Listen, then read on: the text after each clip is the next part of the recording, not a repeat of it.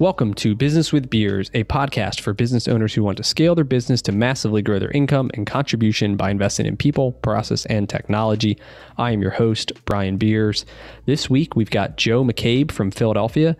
Joe is an entrepreneur involved in a lot of different businesses that include real estate brokerage, title, mortgage company, a home healthcare company, and he owns a bunch of rental properties too. In this episode, we talk about growing through acquisition, utilizing a roll-up strategy in which he acquires underperforming businesses, he cuts out the fat from the P&Ls, and then he integrates them into his existing operations. Joe talks about the benefits of running lean to maximize profitability, and listen to the end where Joe shares some great advice on how he empowers and motivates his people that run his locations throughout the country. Welcome to the show, Joe. Hey, welcome. Thanks, Brian. Appreciate it. Yeah. Well, this wouldn't be Business with Beers if I didn't ask you. We were at a bar having some drinks. What are we drinking? Oh man, I hope we're in the Northeast because you might judge me for a second because it's going to be Twisted Tea Lights. Okay. And if you make me drink a beer, I'm going to drink Yards. I like the standard Pale Ale. Okay. Yep. Philadelphia company, right? Yep. Awesome. So for those who don't know, please share your story, who you are, what you do. Take it from there. Yeah. So I am from Philadelphia my entire life. Born and raised, went to college locally. I went to Penn State for 2 years, joined the Army after that. I was a military police investigator and got out of my reserve time, that initial training section. Graduated from Cabrini locally and immediately got into real estate. So started selling real estate for Keller Williams out in Langhorne, PA. And then I kind of got into, I wanted to own my own shop. I wanted to have title. I wanted to have mortgage. I kind of knew that they all blended together and I wanted a piece of it. So I went to the only franchise I could afford and that would talk to me at the time, and that was RE/MAX. So we now have 5 RE/MAXs, 200 agents.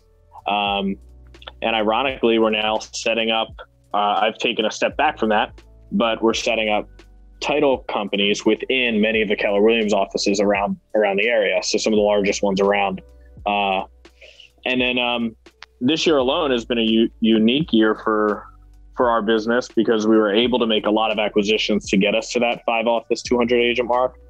But we've managed to get into the home care business at a scale of roughly 15 million in gross revenue. Which is really big in home care because your multiples are done based on your gross. Okay. So that's been great. Acquired a few other title companies, set up a few additional ventures, got my pilot's license. So it's been an exciting year while everyone else is kind of hiding away, not doing much, and I guess following the law. We were just you're busy out there making deals. Forward.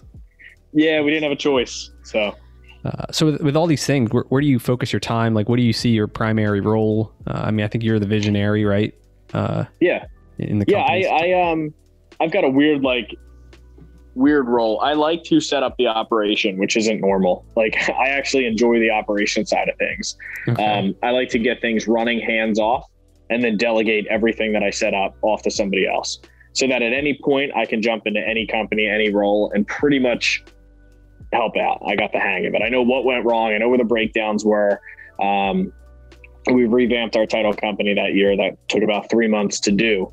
We had to cause a lot of turmoil to do it, but it had to be done. So I actually enjoy setting up those operations and then taking a step back and putting the key players in place to run them from there. So do you launch them with that key person in place, or are you the guy getting it going and then you go out and find that person who can then replace you? It depends on the situation. So a lot of times in the acquisitions, especially on the real estate side, we're looking at a P&L that's pretty fat. A lot of owners are living out of their business, working out of their businesses. There's a lot of add backs. So that's good for us from a buying standpoint. And then our systems are in place for the most part. So then I go into their company, wipe out their systems, put ours into place. And usually, a big step for me this year was hiring a general manager for RE/MAX. So someone that actually oversees the day-to-day and the recruiting, because obviously running around setting up home care companies and title companies, I can't also recruit, train, retain, all that other stuff that you have to do. So I found someone to kind of help be the stable piece of RE/MAX this year. So okay. I try to find them, we're constantly recruiting. looking for additional staff on our mortgage front now.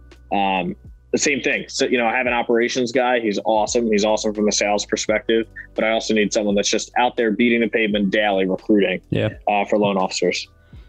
So then so is the title and the mortgage within that RE/MAX branch? Or are they all kind of separate entities and they operate in their own divisions?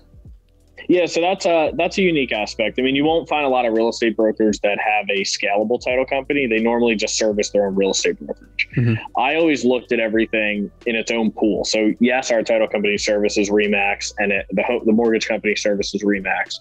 But we also have ventures as far out as California for title and mortgage, where we service other real estate companies. So I've always looked at everything in its own bucket. Can I guess I like to suffer a little bit. Can I survive off of just the income on mortgage, just the income on title? What if that falls apart? Well, if RE/MAX falls apart and I was only servicing them, I lose everything else. So that's where I was like, you know what? I want it all to be its own standalone company. And so that's when we started getting into other joint ventures with other brokers. This way I have full exposure to the market. I get to see it all. And honestly, from a competition standpoint, there's so many realtors and so many brokerages. You even look at some of the top agents in Philly, like Mike McCann. Well, I've only done one deal with Mike McCann in 7 years in real estate. So we're really not competing as much as people think. And so we might as well find a way to work together. Are a lot of these joint ventures, the title companies, the mortgage? Yeah. Yep. So standard setup, we maintain majority, we run the full operation. We're just in-house with them and they refer deals in. Okay. All right. Mm-hmm. So talking about the home healthcare, why that? I mean, you've been growing big in title and mortgage, and is it diversification? What was the driving factor? So it was just, really, I think the initial attraction, a lot of things fell into place at the same time. So I had just partnered with a guy, on a bar that we were looking at. We were going to go in on it together. Basically, the guy was selling this thing for nothing. And so him and I got to talking, and I said, well, I have this home care company that reached out to me, and they said that they would sell or finance this for 6 months. I didn't know anything about home care, but the operator was a distant operator. He was just retiring. So he wasn't involved in the day-to-day. So in theory, I could lean out the operation and instantly add value. And he said, actually, my friend, I can't say where he works or his name because he's still there. Sure. But he's the CEO of a local home care company. So we got together, and so we ended up piecing this deal together, got it seller financed, got it stabilized, increased margins by like 20% just during our stabilization, leaning out the business.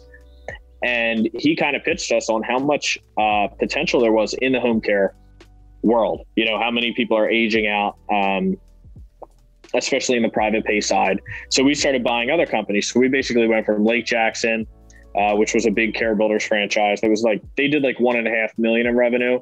I think we're at close to 2 now. Then we bought Pittsburgh, which was 4.2. We're up to like 4.6. And we just started buying these locations. We did a deal in Chicago. We're going to start Philly fresh. We're, a fresh start in Philly. They have a smaller franchise here that we're going to buy. But then we'll be building that from the bottom. And now we're looking at independent locations too. And are all these seller financed? What's for the most deal part, look like? Yeah, for the most part, they're seller financed. I mean, we'll put down, 5-10%. We'll put them on a 5-year exit plan, where we'll pay off the loan within 5 years. Usually amortized over 10 years just to give us a little room. 4 to 5% interest, maybe a profit share, because we're selling them on the fact that we're going to lean out the business and we're showing them a projection. But seller financing big because anything under 3 million, private equity in the home care space is not interested. I mean, honestly, they want $25 to $50 million businesses. Yep. So we're at 16 now. Our goal is to get to 25 to 50 million within 5 years. I think we'll do it in 3. And the multiples in home care are pretty ridiculous when you get to those levels. I mean, once you breach the 25 million mark, you could trade for anywhere from like 12.5 times to 15 times the net. Okay. That's pretty so good. That's our trajectory. So yeah. 25 million in sales, and you could get a 12.5 to 15 multiple of earnings. That's yes. Heard you right. Okay. Mm-hmm. are there companies, private equity companies that roll up these and make? Oh yeah, that's their big play. Yeah, that business isn't going anywhere. I think over the next 15 years, it's just year over year over year increases, pretty dramatic amounts. So all these are remote, right? The ones in Arizona, is that the first one? Lake Jackson, Texas. Oh, Texas. Okay. Texas, yeah, Pittsburgh and Chicago. So do you have someone in the market that's running this, that was in place? Yeah. A manager? Yeah. So we've been really lucky that the operations, the owners had already kind of taken a step back. They were all of retirement age. A lot of them were in the medical field prior to owning these. So they kind of were running them passively anyway. Now we stepped in, added a little more structure and stability, and got out of their way. And we saw the managers really flourish. So we got lucky. Is that going to happen in every location? Probably not. But so far we've been really lucky that we've had good managers, good owners, and just a business that needed to be cleaned up a little bit and run like a business, not a family, a family affair. Yeah, sure. So what's like the model look like? Do you have like an office that people like meet at, or is it 100% remote going on site? Like what's it look like out there? So they are all standalone offices, probably anywhere from 1,000 to 1,500 square feet. We've got, our largest location has 9 physical employees, and then maybe 350 caregivers, and that's Pittsburgh. Oh, wow. Lake Jackson's just 2 people and about 100, let's say about 100 caregivers. Chicago's about the same. So, we basically have each business is different. So Pittsburgh's so large that we have a dedicated person for each role. Whereas in Lake Jackson, you kind of get away with having 2 people do everything. But someone to answer the phones. Scheduling is the hardest part, and so is staffing in home care. Staffing is really hard because, especially if you have Medicaid business, the margins are low. So you're hiring people at $7 to $10. You're not getting that much from Medicaid, so the margins are thin. And sometimes those people are kind of hard to get to commit to the job, even though that's where they work. And if someone offers them a nickel more, they'll go take the nickel more. So Staffing is a recurring thing. We have the industry standard for staffing is about an 80% turnover. We're at about 60%. Oh, wow. So it's constant insane. Interviewing. It's constant recruiting. That's all we do. Are they 1099s? The caregivers? No, they're W2 employees. Mm-hmm. Oh, wow. Yeah. Okay. Yeah. So it's just this game, right, of buying an hour of time from the caregiver and reselling it at whatever, right? Yeah. It's that margin. And maxing out that schedule. And that's why we like the private pay, because on private pay, we can pay them a little more because there's more margin there. We can pay them a little more. The clients are usually wealthier, and they can usually when they're private pay, we can get longer and more hours out of them. So, Medicaid, sometimes we get 3 to 6 hour cases. That's not really ideal. That's not worth staffing. So we'll actually, switch over and try to focus. Like our focus on acquisitions is, can we get a business with 60% private pay, maybe more? Okay. What are your fears or challenges with that? Is it being remote? Is that a concern? Like if someone quits, what's your plan if one of these guys quits? Well, so that's the tough part. In our Lake Jackson location, we're going to add a third person there. Just in case something like that were to happen. But our staff is really good. So we do pay them well. We do have them on a profit sharing plan now where they understand, what happens when you spend this, spend that. It affects your bonus, that type of stuff. So we've really gotten the employees, actually us being so remote has actually allowed us to get the employees more involved in the business and really take ownership of it. And I think that's part of why we instantly had the growth that we did. Yeah. And you're like you said, you're giving them more responsibility, letting them, I'm sure they have all these great ideas that maybe the old owner was holding them back from. And, your position, which is, hey, go ahead and do it. It sounds great. As long as we're making money and we're serving the customers and doing the right thing, we're open to it. So it's exciting. Yeah, it was funny. In Pittsburgh, the guy who owned it, his daughter was managing the location, which initially sounds concerning. The second he stepped out of the picture, she flourished, and she was so happy to have her dad out of the picture. She actually voiced that, and I was like, "All right, well, don't tell him. Poor guy feels bad already." Yep, that's awesome. So what's next? Is it continue to grow this? You got other ventures? What's your future hold the next couple of years? So especially on the home care side, we've already gotten a mergers and acquisitions company in place to kind of help us begin preparing this for exit. But for me, it's to dip into to really scale the title business, especially in the real estate business, which kind of feeds it organically. Just make acquisitions across the board. I'm not locked into any one industry, but I like to be diversified. I love learning about new businesses. I think the fundamentals of every business are the same. I don't think it's that complex. I think people overthink it. I think you just need a good operator who understands it. Yep. What do you think those are? If you had to summarize like on a checklist, the fundamentals of the business. Yeah. Yeah. Like as far as like the actual operations of it, like how do you simplify it down to like the same principles would apply to any business? Like in your opinion? Yeah, I mean, look, it's so simple. It really just comes down to running lean. And I think that's where a lot of these businesses go wrong. They run lean and then they run it with no exit in mind. They run it like they are not reporting to anybody. Mm-hmm. And so that's where you see houses and lots of lunches and meals and entertainment and all this crazy stuff on their P&L. And I look at that and just start crossing stuff off. And so when I bought the Remax franchise in Philly, the one I bought in April of 2020, they had about 80 agents. And when I looked at his P&L, he was showing 50 grand a year. I saw 450 grand a year because I saw, let me just layer over my stuff. And it was simple. Revenues are where they are. We're not going to change an agent's commission plan. So that's fine. We're only buying the revenues. We're not buying their expenses. So everything else I can change. He had 9 staff members. Now I had a similar size real estate brokerage.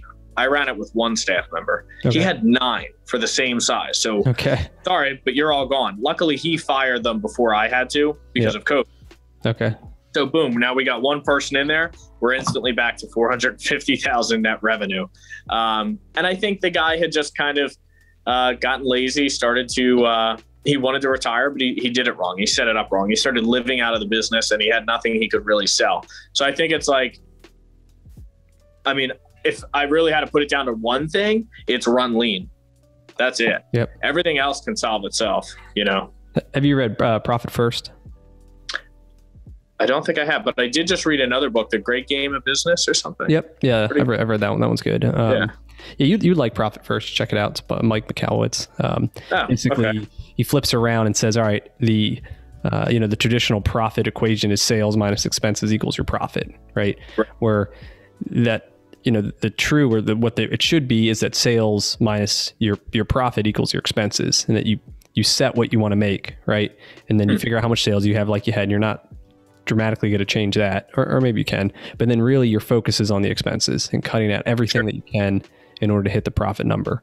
And then he has some methods or some tables to say, all right, you should take this much of your revenue, put it towards taxes to save. So when taxes are due, you got all the money, take this amount for your profit account, take this amount then for your operations. And having that mindset to run lean, like you said, but it forces you because you're siphoning out money from the business to operate it. Versus if you've got all this money in there, you've got the like income creep, right? Where you feel like you got all this money and now you can go buy the new equipment, you can go buy this, where if you're starting just to divvy it up, it's a different mindset change. Sure. So. And in most businesses too, like I noticed that a lot of people try to get super creative. Like the real estate business is what it is. I don't know that it's ever changing anytime soon. And even if a large company comes in and swoops up a large portion of realtors, like the companies making noise now, they're still less than 10% of the national market share, but they get some headlines and they'll always be that size. That's how these things work. But you see a lot of business owners get so creative try to get creative, and they get in their own way because then they lose sight of the fundamentals. Like, what makes money in a real estate brokerage? Well, more realtors, recruiting, and just organically helping them grow their business. Well, how can you do that? You get them leads. So that's simple. Boom. You just increase your revenue by actually focusing on recruiting. I always say people spreadsheet too much. You catch them like spreadsheeting an idea and spending all this time on the perfect commission plan. And it's like the goofy stuff and figuring out like, how can I do a tax shelter? Well, why don't you focus on making the money first? Why don't you get the money in? Because you're not going to care about the tax shelter when you have $2 million, Yep. It's like lead and lag measures I don't know, have you heard of those terms where your lead is like the actions that you can take and focus on that generate the business. So for you, it's probably recruiting, right? And the more agents you have, the more sales you're going to generate. The lag is the sales, right? So if you don't have agents, you're not going to get sales. But sometimes a lot of people, we focus on the lag, like what are your sales and how can I affect that, instead of focus on the lead, which is we need more agents. But then the true lead is like, I need to do more recruiting. And for you to grow it, it's like how many outbound calls am I doing or actions taking to recruit other agents to, my Remaxes. Yep. But focusing on the right things get you there. So cool. That's great. Any book recommendations? What are you reading? You mentioned The Great Game of Business. I think that's a good one. I read many years ago. Tell me about that. You know what? I've bootstrapped pretty much every business that I started. I love, I'm sure you've heard I think you've heard my podcast with Pat Hyben in the Go Bun. And he hammered down on my expenses because they are so low that it sounds unreal. But I spend no more than $4,500 a month personally. Yep. And I told him, I said, most of it's GoBundance, but I am huge on running lean. I think it's so important. And I think that, one of the books / people that really got me started in entrepreneurship and not being afraid to just jump into things that I don't know was Grant Cardone. I know he rubs a lot of people the wrong way, but he's perfect for me. And so the 10X rule, I probably listen to that book multiple times per year. And then anything by Jocko Willink. So that's just the military in me. I love hearing his voice talk about tactical stuff and blowing stuff up. So, but the 10X rule by Grant Cardone, 10X, man, I don't think you can go wrong. The audiobook's great because he reads it. I've listened to it. I'm listening to it actually as well. And it's, he's funny. And so it's entertaining, let alone too, from, he's right in a lot of ways. You got to take action. And if you take no action, you're not going to get the results, and setting big goals rather than little goals and little results. So, yeah, it's true. It's true.